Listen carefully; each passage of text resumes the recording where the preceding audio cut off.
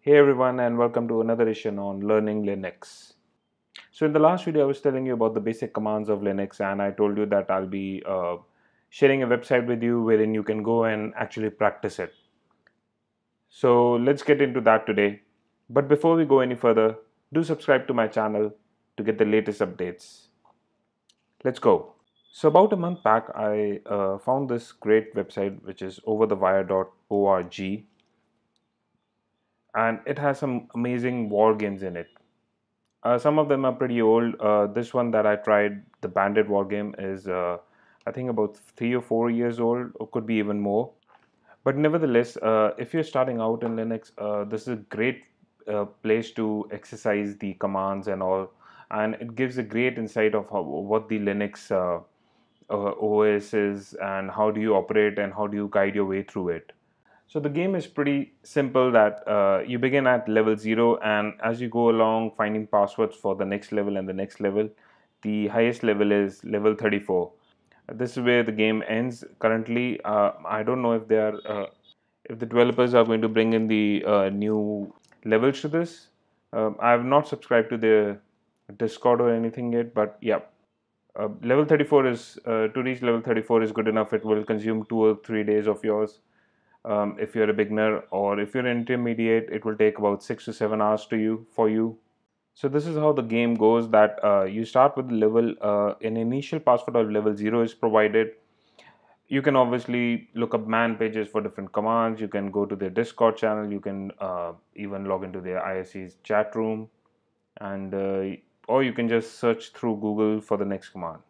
So what I'll do is I'll guide you through the first 5 levels, and after that you will pretty much understand what the game is all about. So here it goes. Let's start with level 0.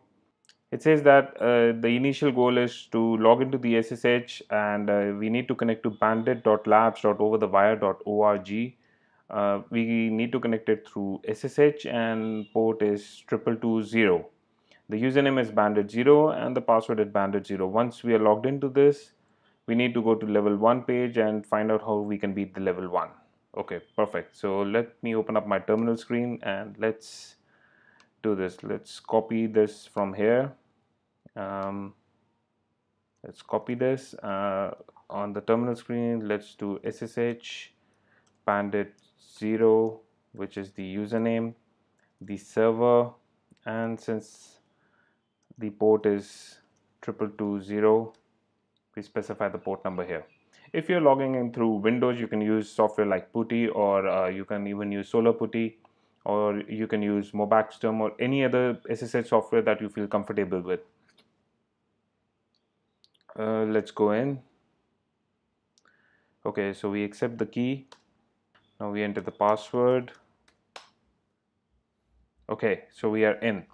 So let's see our instructions further. So it says that the password for the next level is stored in a file called readme, located in the home directory.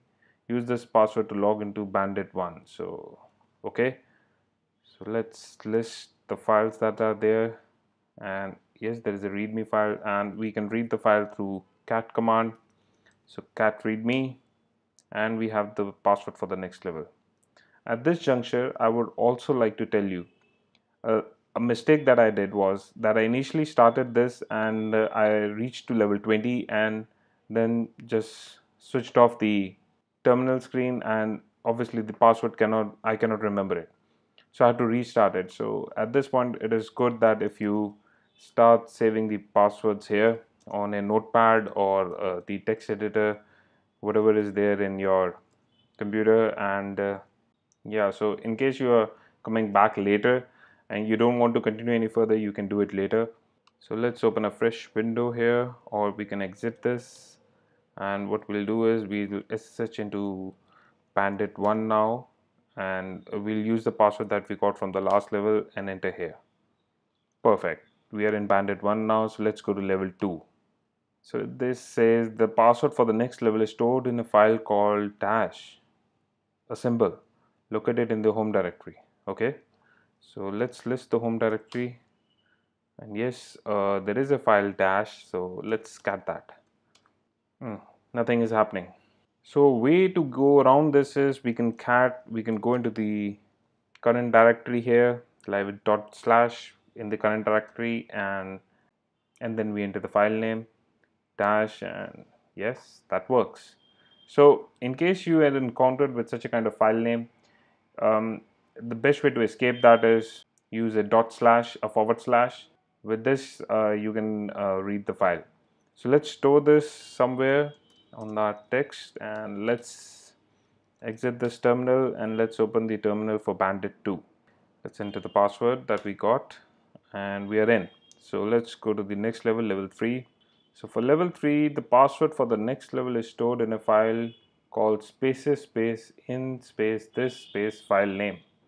Okay, so let's see, ls-l, and yes, there is a file name by that name. So if we were to do like this, cat spaces in this file name,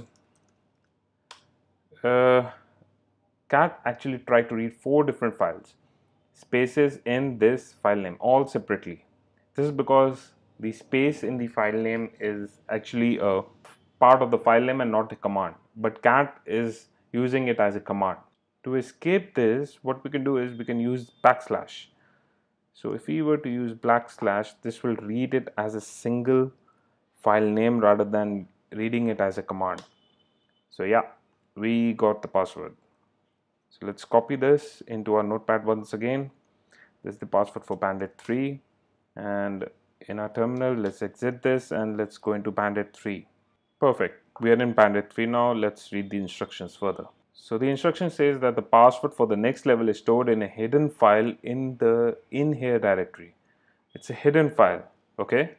So it's an in here directory. Let's still list. Okay, there is an in here directory. So let's enter that, and let's list. So okay, there is nothing here. To list the hidden files and directories, we need to use the command ls only, but with the tag a. So let's use tag a, and yes, there is a file name hidden here. So let's cut that file name hidden. Yep, we got the password. Let's store it again somewhere. So this is for Bandit 4, and let's exit this and let's enter Bandit 4 now. Okay, we are in Bandit 4. Let's read the instructions now for Bandit 4 so that we can reach Bandit 5. So it says the password for the next level is stored in the only human readable file in here directory. Tip: if your terminal is messed up, try the reset command. Okay, what does it mean? Let's see. Let's list, and there is an in here directory for sure. So let's list what's in the directory. Okay, so now there are multiple files here. At this juncture, we have 2 ways to go about it. One, we can do cat, and if you remember, there's a dash in front, so we need to use dot slash here, file 00. Okay, so that's not human readable. So now I have to go through each of the file manually, or what I can do is I can just script it and list all the files here. So let's create a simple bash script. First, let's list the files again, and what we want to do here is we want to iterate through each of these files. So what is common is that dash file 0 is common in all the files that are listed here. The last integer is 0, 1, 2, 3, 4, 5, 6, 7, 8, 9. So it's a sequential thing going on. So we can create a for loop to iterate through each of these files. So let's create it. For I in integer 0 to 9. Let's do an echo that will just print on the screen. So this is file name hyphen file 0, and then that integer value. So next what we are going to do is we're going to capture, or we're going to print that file. So file $0 once that is done, we are done. So it is what the script is going to do is that it is going to iterate through integers 0 to 9, so 0, 1, 2, 3, 4, 5, 6, 7, 8, 9. And as it is doing so, we have looped in a command which is cat file $0 So every time the script goes through this 0, 1, 2, 3, 4, 5, 6, 7, 8, 9, it's gonna print the file 0, 1, 2, 3, 4, 5, 6, 7, 8, 9 of these above listed files. So let's check if it works. Oh yes. Okay, this definitely works, but let's do little modification here. Just before the done, let's echo a blank string, and this will just create a new line for every time it prints and goes to the next iteration. So let's see what it goes. Okay, this is much better. So now we can scroll through all the files. File 00 is garbage, file 01 is again not readable, 02, 03, 04, 05, 06. 07 seems interesting. This seems like something we can use. So let's save this in our text here, and let's log into the next bandit. That's bandit 5. Let's look at the last instructions here. So this time around it says that the password for the next level is stored in a file somewhere under the in here directory and has all the following properties. That is, it is human readable file, 1033 bytes in size, and not executable. Okay, so let's list the directory structure. Let's go in here and let's list the directory structure in here. Okay, so if I were to check each of these directories one by one, let's see what would happen. Okay, so each of the directories have files, and then there are more files in each of these directories in there. Okay, it is not humanly possible to, it is possible, but it will take a lot of time for me to iterate through each of these files, even through script. So I think there's a better way to go about it. Or what we can use here is the find command. So let's search for certain things in find command and open the manual. And what I want to see is what's the readable. How can we find readable? So let's search that. You can use / and then enter the text that you want to search.